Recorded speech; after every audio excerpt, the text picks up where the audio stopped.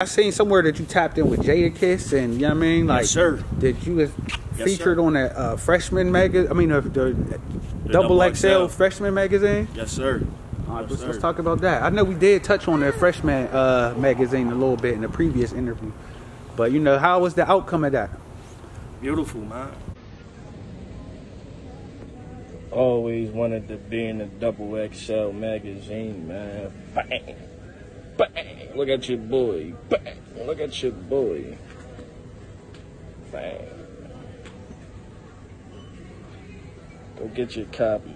Man, you know, a lot of people from the city, man, a lot of people that I grew up with, they was happy for me, man, because I've been doing this all my life. So, you know, once you get featured in them type of platform like Double XL is a major platform for a lot of rap artists, man. Yeah. So for me coming from here, being featured in that type of magazine, and I know people are gonna say, you know, magazines ain't really the wave no more. I don't care. You know what I'm saying? That's a dream for me. Growing up, I always wanted to be in a Double XL magazine. So I felt like that was a goal that I achieved, and I did it on my own. I didn't get no help. Ain't nobody endorsed me. I did everything myself. Now, a lot of people be saying when it comes to stuff like that, like, you almost got to pay to play. Is that like, what is your experience like? You do. Okay. They're not doing nothing. It's a business. They're not doing nothing for free. This is, you know, this all. That's what people got to understand, man. Like, nobody got popping on the strength that they was hot, man. It took a lot of money to go behind them.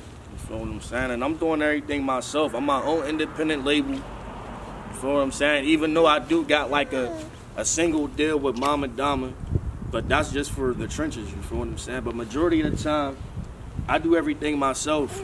I write my own songs. I got my own label. I buy my own beats. Everything is me, man. I do everything myself. Pay for your own studio time. Yeah, I do everything myself. Pay for his own videos. I do everything myself. He contacted me to do the interview. Yeah, I mean, maybe you might need a manager, bro. Yeah, you ever think about that? Listen, you know what's crazy, though? That's what I've been working on. I've been working on trying to brand myself. Okay. Rebrand myself. Now I'm in a stage where I need a team. Like you said, I'm going to need a manager. I'm going to need a lawyer. I already got 2 cameramen, you know, smugged out. You feel what I'm saying? And Great Cloud, those are my 2 cameramen. That's who I go to when I need video shot.